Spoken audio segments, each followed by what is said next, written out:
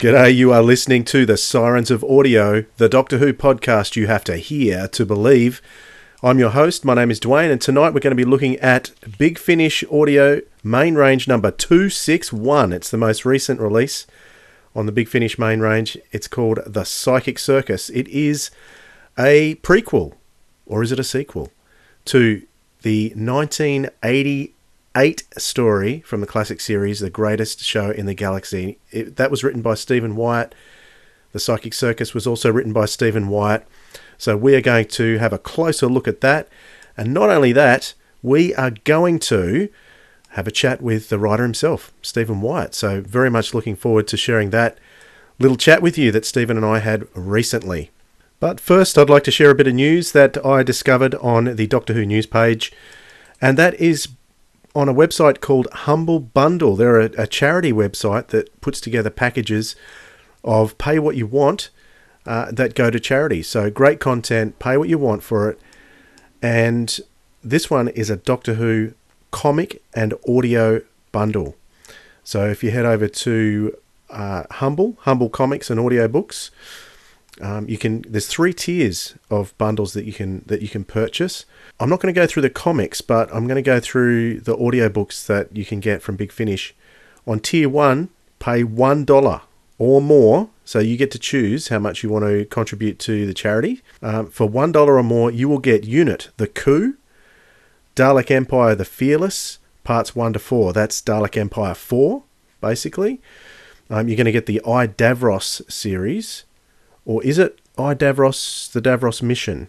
I think it's just the Davros Mission, which is an interesting one to get. And Doctor Who Destination Nerva, the very first Tom Baker Big Finish audio.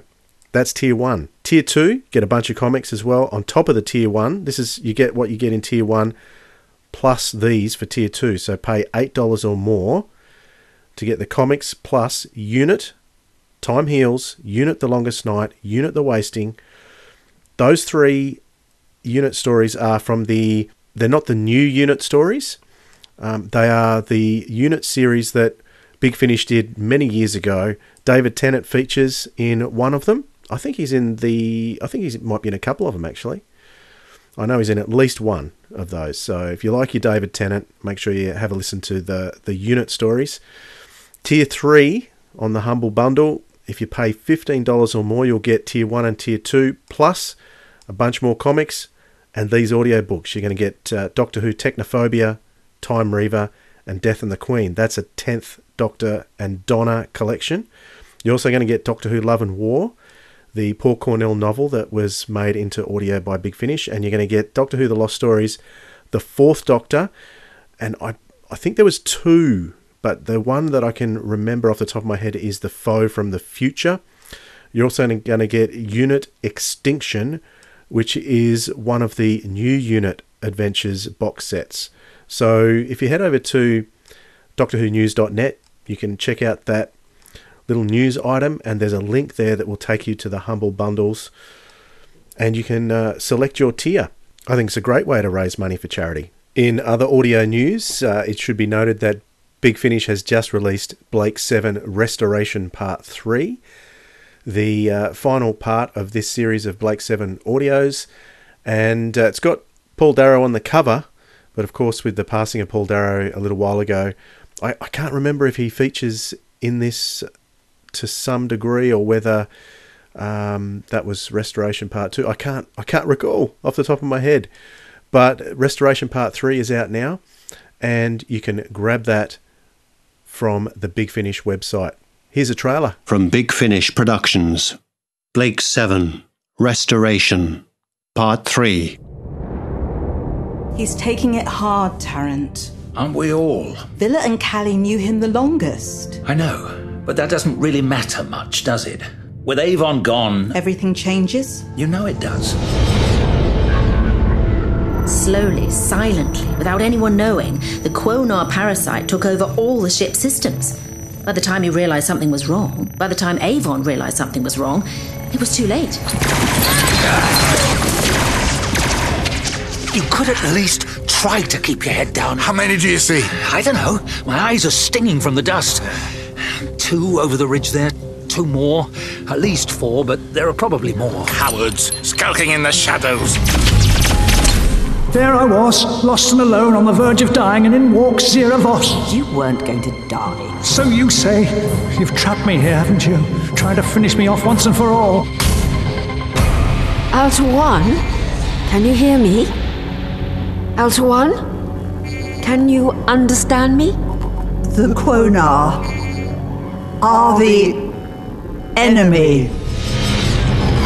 Mr. President, I might have known. Oh, really? Oh, I hate to be so predictable, Tarrant. But here I am, and here, it must be noted, are you. Welcome to the Imperium Project.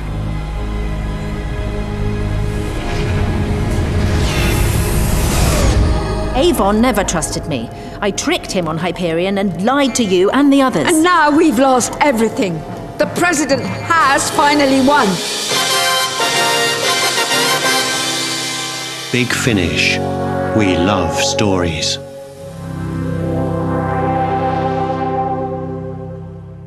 Okay, so our featured Big Finish story this week is main range number 261, the latest release in Big Finish's Doctor Who range. It is called The Psychic Circus. It's a prequel to the greatest show in the galaxy, but it could also be a sequel. No, it tells the origins of the Psychic Circus, and he's on the cover. It also has James Dreyfus as the Master. We've seen James Dreyfus as the Master before in some of the First Doctor Adventures stories, and we have him here again. So why don't we start by listening to the trailer for The Psychic Circus. I see him now. The man who threatens our future. I see him walking across the wastes of Seganax. Do you know his name? He likes to be known as the Doctor. Coming soon from Big Finish Productions, Doctor Who, The Psychic Circus. Welcome to the Psychic Circus! The what? Hi there, everybody. I'm the Kingpin, and the gal here on the guitar is Juniper Berry. Peace, love, smiling. These are dangerous people. You're building a team of the most talented acts in the galaxy. Not scared, are you? No. Never. Stick around, guys. I've seen the future. I will do anything to become the greatest clown in the galaxy. Have I met you before? Have I? I've no idea. Don't ever dream of leaving Seganax. I was wondering when you'd put in an appearance. I thought you liked surprises. You can't hide anymore. Time's running out. Any more fares, please? Any more fares? Big Finish. We love stories. Forgive me, I'm only a clown.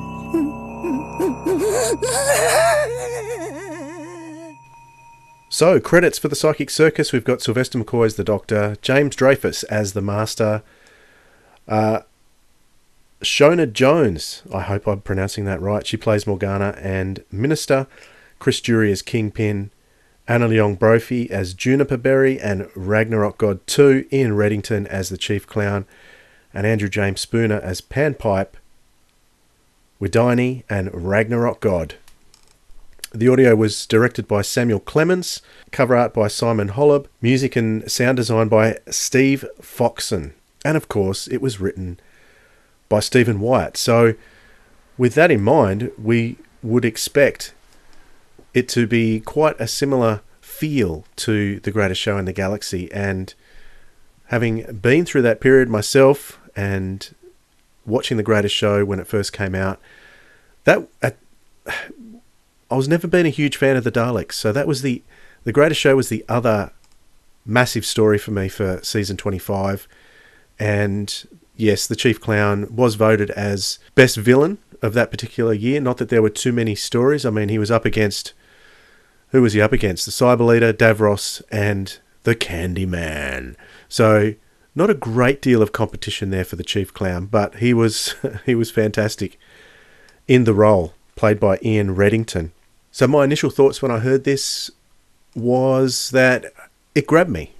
I really enjoyed it. The sound design by Steve Foxon was very similar to The Greatest Show. So it wasn't copying the sounds of Greatest Show in the Galaxy, but a lot of the same elements were there, and it took me right back, so that it really felt like I was in that same world that Stephen built all the way back in 1988. It's interesting in that it's one of those stories where the narrative runs for most of the story without the Doctor in it. So there's a narrative going with the Doctor in virtually a separate story, while the formation of the Psychic Circus is going on virtually for the first 3 episodes. And so with the Doctor being out of the main action for most of that time, it was interesting to see how Stephen Wyatt would bring those two elements together. And sometimes they would crisscross over. Another thing that stood out to me was that there was a bit of chronology that didn't sit with me in my mind, remembering the Greatest Show in the Galaxy. For instance, if we all know the Whiz Kid, we remember the Whiz Kid and how he was an allegory for Doctor Who fans. He comes to the Greatest Show in the Galaxy and with a poster and talks about how they had a tour of the Boreatic Wastes. Well, the Psychic Circus here doesn't seem to indicate that there was much touring going on. They sort of became the circus and then didn't even become the Psychic Circus until they came to the planet Seganax. It felt to me like the Master was kind of injected into the story as opposed to an essential part of the plot. However, it is a really interesting performance and there are some interesting revelations there. I really loved the fact that Paradise Towers came into the story as well. But I had to listen a couple of times to the end because I felt that I missed what was going on. I was never really all over the concept of the Dark Circus and the Gods of Ragnarok anyway, but I was enthralled by the story and the style of the story. But it was one of those ones, even Greatest Show, that I never completely understood. And the same was true here of the Psychic Circus. I had to concentrate really hard, go back and listen to it again, maybe rewind a bit if I thought I missed something, to get fully in my mind what was going on. There was also some characters that were missing that stood out to me. First and foremost was the Ringmaster. No sign of the Ringmaster, so obviously he came into the Psychic Circus after this story. There's a reference to Bellboy, and I think there may be a reference to Flower Child as well, but those characters are not, they don't have parts in this story at all. So the characters from the Greatest Show in the Galaxy are Kingpin, the Chief Clown, Morgana, and Juniper Berry, who's mentioned in Greatest Show in the Galaxy, but she doesn't have a part. And we find out why she doesn't have a part when we listen to Psychic Circus. As far as the featured actors go, Chris Jury as Kingpin is back, who was playing a part called Deadbeat in most of the Greatest Show. So he's back as Deadbeat, and we find out his motivations and his girlfriend. We find out a lot more about her, Juniper Berry. Doing a bit of research into Chris Jury, I found that he was a front runner to play the 7th Doctor. Did you know that? That was news to me. I may have heard it before, but I'd forgotten since. But at the time, Chris Jury would have been about 31 years old, so another quite young actor considered for the role of the Doctor at the time. Anna Leong Brophy, she plays Juniper Berry, and she had a part to play in Last Tango in Halifax. I love Last Tango in Halifax. Do you like that too? Fantastic story, and I think it was on Netflix, but it's not there anymore. So I've been recommending it to people, and it's not there anymore. So Derek Jacobi and Nicola Walker, brilliant show.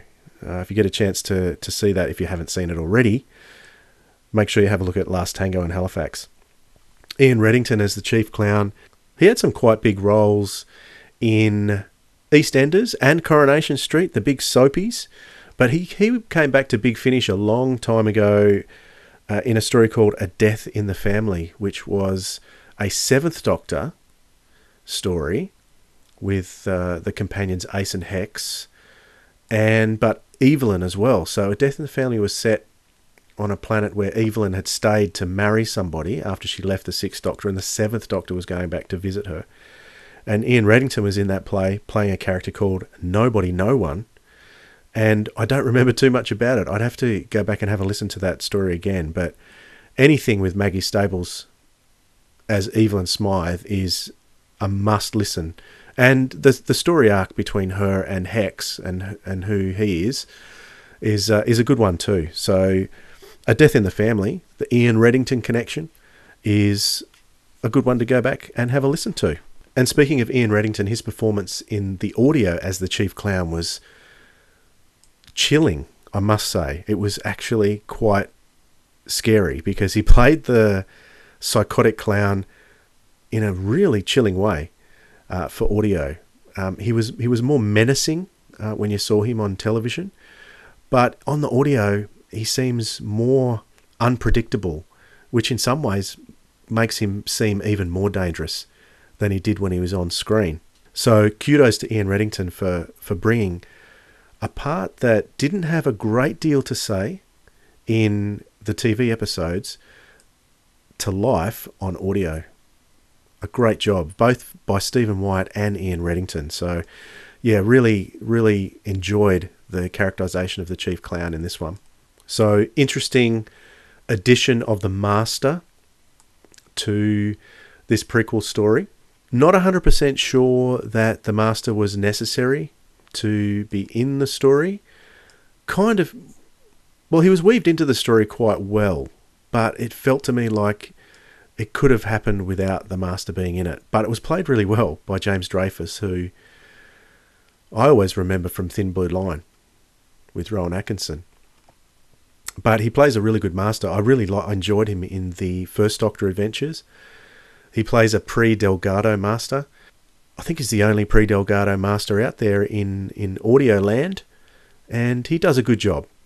I'm not sure if he'll be back. I've seen a bit of social media outrage at some of the comments he's made recently about this or that, but I don't really pay too much attention to that. I'm more interested in the performance rather than what he's talking about on social media. And I think his performance was quite good. So with that said, I was able to chat with Stephen Wyatt recently about the Psychic Circus and some of his recollections from working on the TV show and working on this audio.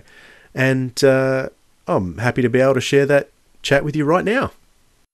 Thanks for chatting with me, Stephen Wyatt. Okay, my pleasure. Can you give me a bit of a history of yourself as a writer? And I also would like to know, based on the subject matter of the Psychic Circus, were you a hippie? Answer to that question first. No, I think as the sort of comes out in the project, I'm a little bit skeptical about all that. I think Captain Cook says at one point, if you in the original Greatest Show, if you see people talking about peace and love, run a mile. I wouldn't go that far. I've been a writer now for a very long time, a freelance writer. I work in television, obviously, a lot of radio and theatre, which is my greatest love. And the Psychic Circus is my first writing for Doctor Who for over 30 years, so that's quite exciting. How did you get to become a writer for Doctor Who in the first place? Well, I was working at that point in the script unit in the BBC, which was a rather wonderful institution which read and commented on scripts submitted by members of the public. And I sent a copy of a play I had written called Claws, which was a comedy about a power struggle in a cat club. And I sent this to John Nathan Turner. And John liked it, and he put me in touch with Andrew Cartmel. And it was a very lucky timing. Andrew had just started as script editor of Doctor Who, so he was new to the job. I was new to the job, and we got on really well and had a very good time. Yeah. It just went from there. It just went, and it went very fast because Andrew had inherited a script from Pip and Jane Baker, but otherwise he had to put together a whole new series in very short time. I mean, so short that I never, ever wrote a synopsis of Paradise Towers. The first episode I submitted, and at the end of the first episode it says, "All hail the great architect. What shall we do with him now, Chief?" And the chief caretaker says, "Kill him." I had no idea what was going to happen next. Were you aware at the time that your script was basically the first script for this new Doctor? Correct. So we were working it all out. And we made the decision, which I was very happy to do, that we, for the moment, we junked all the Doctor Who mythology. No Time Lords, no Gallifrey, no nothing. And that was partly because I certainly felt that the previous stuff, Trials of a Time Lord, had got so bound up in Doctor Who mythology that you sort of needed a PhD in Who studies to understand it. And my memory of Doctor Who, I'm old enough to have seen the first episode when it went out, is of fantastic stories about a guy in a police phone box who went to places and had adventures. And at that point, there was no mythology. There was no master, there was no Time Lords, there was nothing. And that's what I've really always rather liked, that sort of freedom.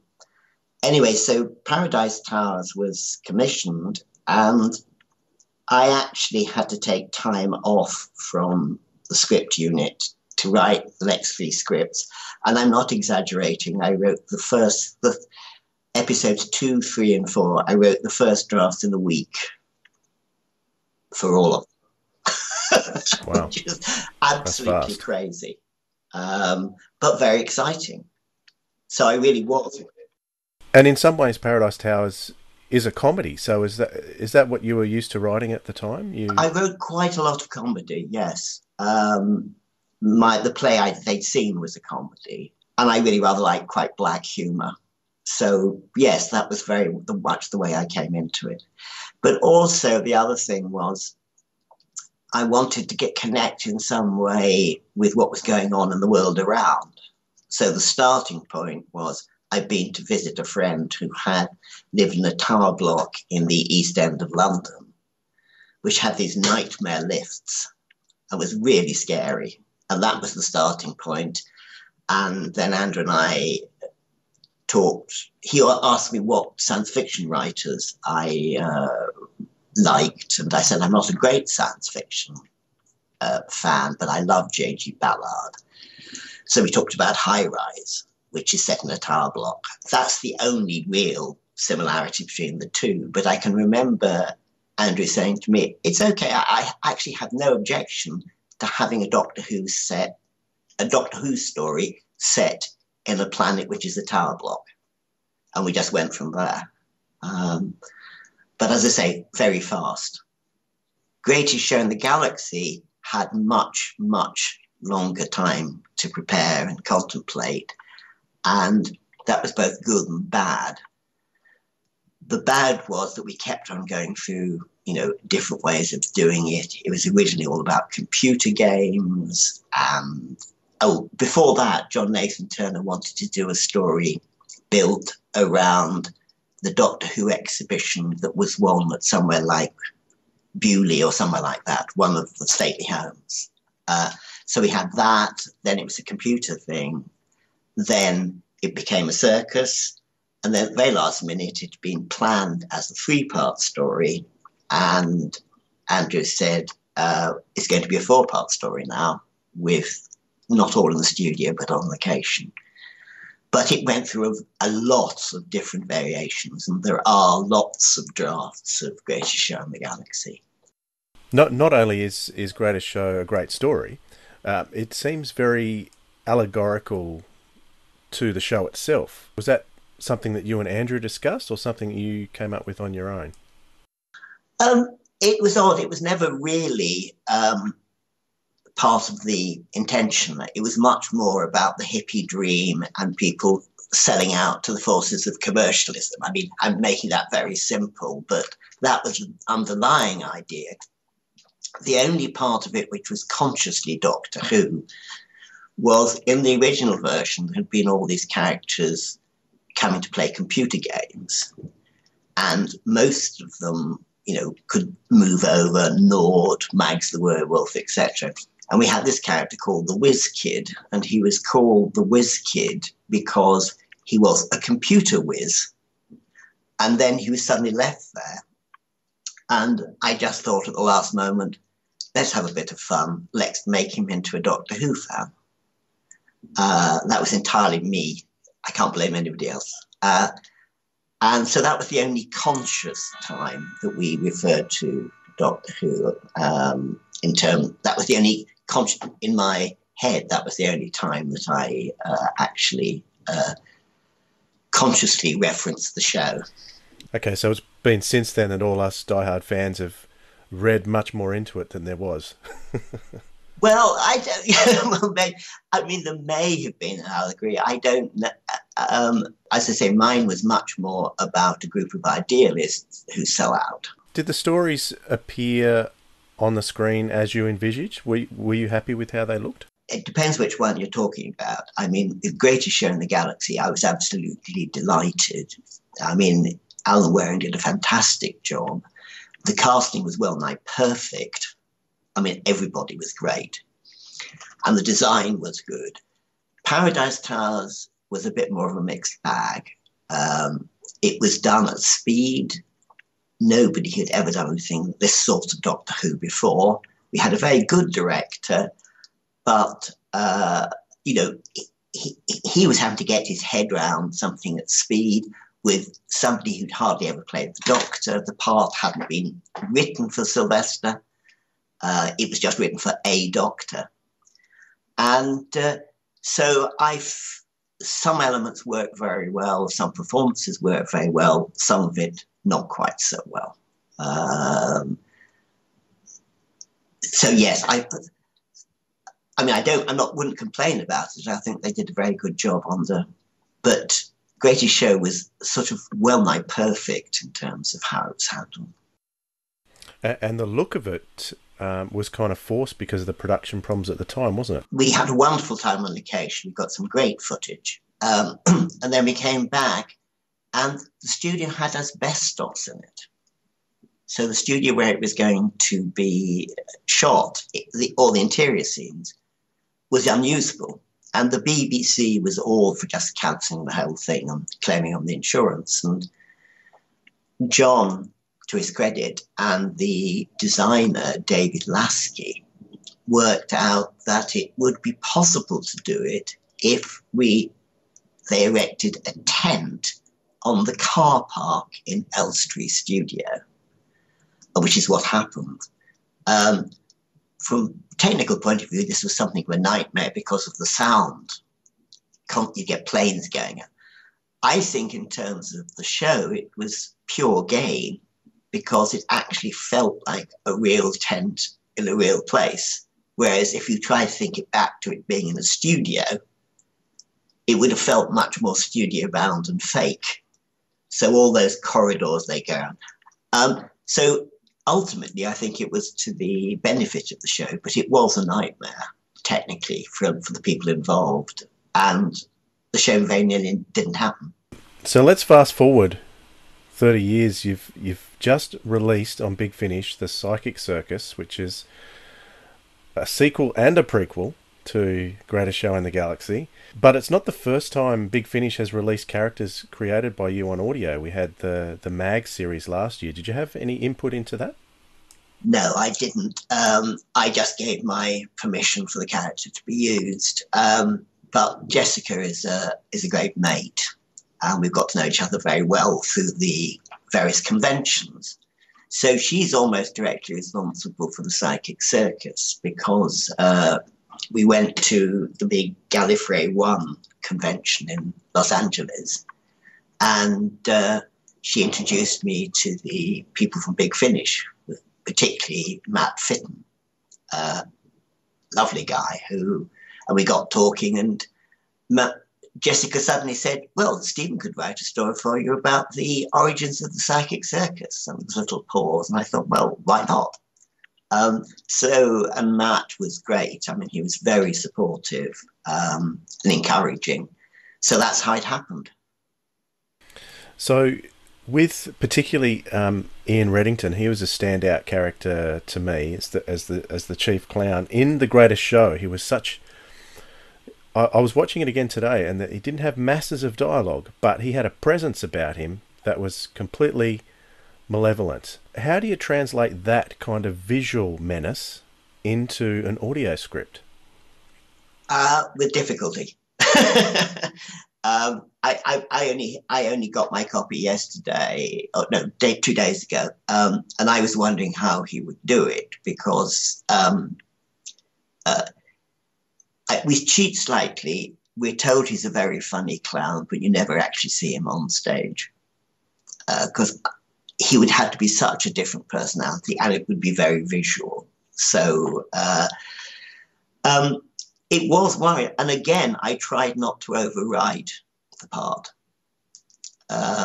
He doesn't carry as much of the actual exposition of the piece as some of the other characters like Juniper Berry and Kingpin. And this really goes back to the start because, Ian did a fantastic job. I mean, absolutely brilliant. But sometimes fans say, but he didn't have many lines to say. And I say I do want to take some credit for that because I realized when I was writing it, if you've got a character who looks like that, and it was my idea to have that sort of the white-faced clown with the glitter outfit, not the, McDonald type clown, that actually they couldn't say very much. The presence was more powerful than words. If he had more dialogue, I think he would have been less scary. So it worked out very well in the sense that for some people's point of view, I consciously underwrote, and then the actor came in and just, flew with it. Have you had a chance to hear the audio yet? Yes, I did a couple of days ago. Excellent. Yeah. So he comes across to me very, very completely insane. And yes. I think he puts that across so well. That laugh that he's got works so well on audio. Were you happy with that? How that turned out? Oh, fantastic! Because I was thinking, what parts of his performance can you use on audio? And of course, the laugh, you can't do any of the fantastic gestures, but you can use the laugh. So I dutifully wrote into the script, he laughs or whatever, and yeah, Ian did it. I thought I was in on one of the days of recording, so I saw Chris Jury and Sylve, but I couldn't be there when Ian was working on it. But no, he did a fantastic job. So, without giving too much away, try and keep it as spoiler free as possible. You've got a Paradise Towers connection in there. Yes. Was that a request from Big Finish, or was that something you injected yourself? That was something I injected myself, partly because I suppose there was one of the, if you like, narrative problems on the show is that the Doctor cannot get involved with the circus until really quite late in the story. So you have basically to create a separate narrative for the Doctor and his battle with, he's on the disc cover anyway, the Master.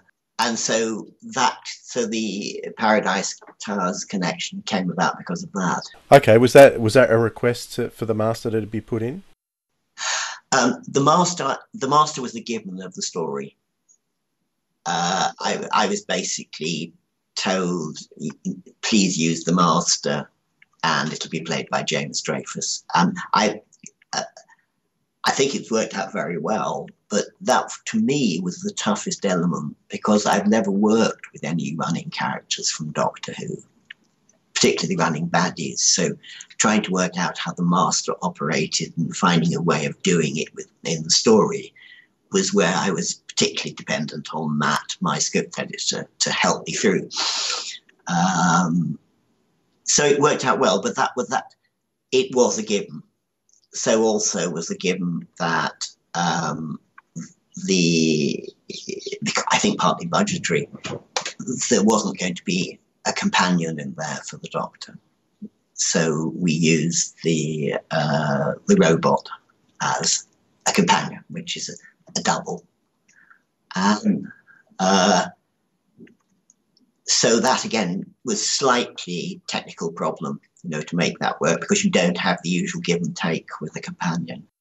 Had you ever written anything for or worked with James Dreyfus before in any capacity? None at all, no. The main role I remember him from is for working with Rowan Atkinson in Thin Blue Line in the 90s. Yes, that's right. Yes. Completely different character. Yes, I know his work. I've seen him on stage, but I think I don't know. You may know he has done a couple of big finishes as the Master before. Yes. But that was all I knew, really. With that, injecting that bit of Paradise Towers in there, you've left yourself open for some more of your very distinctive Doctor Who universe. Would you consider coming back and writing for Big Finish again? I would. What I'd actually quite like to do is to do a historical story, because if I'd ever got a chance to write, if Doctor Who hadn't terminated when it did, I would have tried to do a historical story, because I love those when William Hartnell did them. When he got involved with the Siege of Troy and things like that. I just loved all that stuff. So I possibly would. Somebody is actually, again, I'm not creatively involved, but somebody is planning to do a couple of comic books based on Paradise Towers. Oh, right. Sort of spin-off stories featuring the Kangs. So that would be nice. So I personally haven't got any. I'm not sure I've got anything else I need to say about Paradise Towers, if you see what I mean. Yep. The one person I am interested in bringing back at some point is Captain Cook, who's one of my favourite characters. Yeah, he was very good in The Greatest Show, especially played by T.P. McKenna. That's right, yes. Well, TP was actually my suggestion originally to play the chief caretaker in Paradise Towers. Okay. He was the person I suggested, and they went with, because Richard Briers is a bigger star. Yeah. They went with Richard Briers, who brought a much broader comic style to it than I'd actually expected. Doctor Who in the 80s, they sometimes had a tendency to put big names into roles that didn't quite suit. Yes. And I think Richard Briers has been criticised for that role on occasion. He has. And I think he was a bit self-conscious about it, to be honest. I worked with him a couple of times after that, and he always referred to it and always saying, I knew what I was doing, etc. But I think he was a little bit touchy about it. And, I don't know, it's a very funny performance. The thing I think he's particularly criticised for is the scenes when he comes back at the end as Caragnon. And one of the things people forget is that this stuff is not shot in sequence. He had the first scenes he did with those two scenes. Right. So judging how they related to anything else was very difficult. I just want to jump back and touch on something that you mentioned before. You keen on writing a historical. Is there any particular period in history that you prefer? Yeah, well, I'm thinking about it. Last year I wrote my first novel, historical novel, which is basically set in the sort of Regency period, post the Battle of Waterloo, pre-Queen Victoria. And it's a period I find very interesting. So I would love to do something based on that sort of period, rakes, dandies, gaming houses, that sort of stuff. I have no idea whether it'll happen. And of course, the other thing is there's such a big catalogue now, both of the programme and of an even bigger one on Big Finish. I've no idea what has and hasn't been done, to be honest. If there is a single person out there that does know off the top of their head, that would be a walking encyclopedia, I would say. There is so much out there. It's so much, absolutely. Yeah. But definitely. I'm a big fan of historicals too, so I'm hearing you. Okay. So Psychic Circus is out. It was a really enjoyable listen, and I appreciate you chatting with me, Stephen Wyatt. Thank you. Thank you. Nice talking to you, Dwayne. So I hope you had enjoyed that little chat I had with Stephen Wyatt, and my thanks, many thanks, go to Stephen for giving me the opportunity at such an early stage of this podcast to have a chat with me about his work on the Psychic Circus. It was a pleasure to chat with you, Stephen. Thank you. So the Psychic Circus is main range audio number 261. Go to bigfinish.com and grab yourself a copy. I can highly recommend it. I have heard on the grapevine that there's some changes coming to Big Finish main range of Doctor Who audios. They're going to go more for box sets. That's what I hear. It might have been said on a podcast or something, which I haven't heard as yet. I should be on top of that with an audio podcast, shouldn't I? But I've just heard that on the grapevine through Twitter feeds, etc. It'd be a shame, really, to stop the Big Finish main range. It's the one that I ensure that I subscribe to without a doubt. And I guess I'll still get them if they go to box sets. But yeah, it'll be a shame. Someone on social media mentioned I hope they go up to, or I wished they would go up to number 300 to round it off, because that's number 261. But it would be a couple of years before they got to 300 if they kept going at this particular rate. So if they want to make changes, they're going to have to sort of not worry too much about rounding off the count on the spine for us completists. So yeah, we'll just have to deal with whatever they give to us. But you can always guarantee when it comes to Big Finish, whatever they do, it is of the highest quality and very enjoyable storytelling. As the Psychic Circus is only one example of hundreds and hundreds that we're going to be talking about over the weeks and months that follow on the Sirens of Audio. Now, for a quick segment, I'm going to call Quick Tips. I'm going to give you an audio adventure that I have listened to recently that I won't be reviewing anytime soon on the Sirens of Audio, and just talk very, very briefly about how good it is. And the one I listened to that I really love as a fan is the Diary of River Song. Now, they're up to Series 7 or Series 8 coming out soon. But Series 6 is the last one I heard of the Diary of River Song. Now, lover or hater, the stories are great. I don't understand how anyone can dislike River Song, but there are people who do. But if you haven't heard the audios featuring River Song, I can guarantee you're in for a treat as far as storytelling goes. So, the Diary of River Song Series 6 is a set of stories surrounding earlier adventures of the Doctor. So I'll give you the episode titles. There's 4 episodes in the box set. The first one is called An Unearthly Woman. So there's an adventure with River Song that goes on around the events of an unearthly child. And that's a fascinating little story. Lots of interplay with Ian and Barbara, especially Ian and River. I love that. And the First Doctor team is the David Bradley team. So it's the First Doctor Adventures team. It's not William Russell and Carol Ann Ford, so it's the new guys who are playing the First Doctor team at the moment. The second story is called The Web of Time, and that is set around the events of the Web of Fear, and particularly Captain Knight. So River Song interacts here with Captain Knight. All the while these stories are happening, she has got to try and avoid the Doctor's story that is going on close by, or that is about to happen. So I think this is just a fantastic idea. I love it. The third story is called Peep Show. Can you guess what that is? Yes, that is a story set in another section of the Miniscope.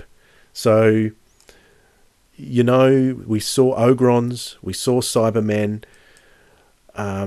So this one's got Ogrons, Sontarans, Drashigs, all set in the Miniscope, with the Third Doctor on a different part of the Miniscope. So that's really good. The fourth one, The Talents of Greel, which is an awesome story set just before, only weeks before the Talons of Wang Chiang, which is interesting because it introduces a new character to Lee Sin Chang's repertoire. When we see him in Talons of Wang Chiang, he only has Mr. Sin. But in The Talents of Griel, Lee Sin Chang has another sidekick, which is a really interesting one too. So, yeah, definitely that box set is a really cool one to grab hold of. So, to whet your appetite a little bit further, here's a trailer. Hello.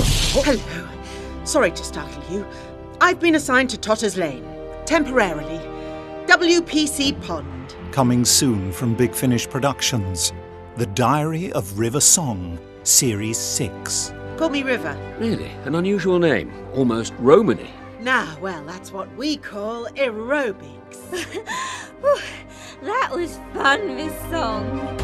What sort of gun is that? A very good one. But sadly, it won't hold them back forever. So what do we do? We haven't got time for this. Silence! She's trying to save you. She's space animal welfare. I said silence! Sir! Sir, they're ready this way! Get back! Open fire!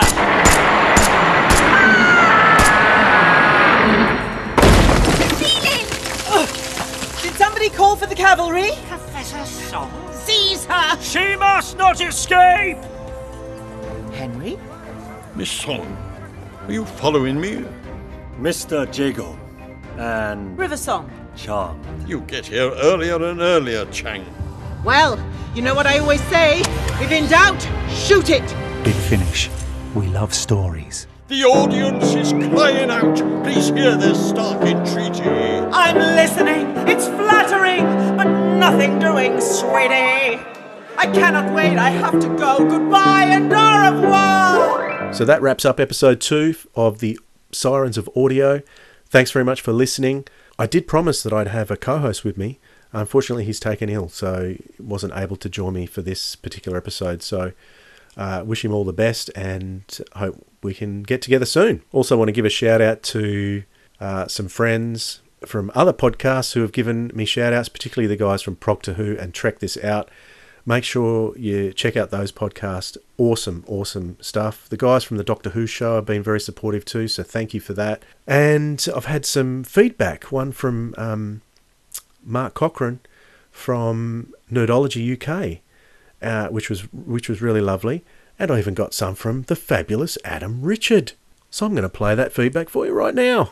Hi Dwayne, this is Mark in Exeter in England. I just wanted to say congratulations on a really cracking first episode of your podcast. And I'm really looking forward to hearing more reviews in the coming months. Hello, Dwayne. It's the fabulous Adam Richard from the multi-award resistant podcast Adam Richard Has a Theory. I loved your first episode. So exciting.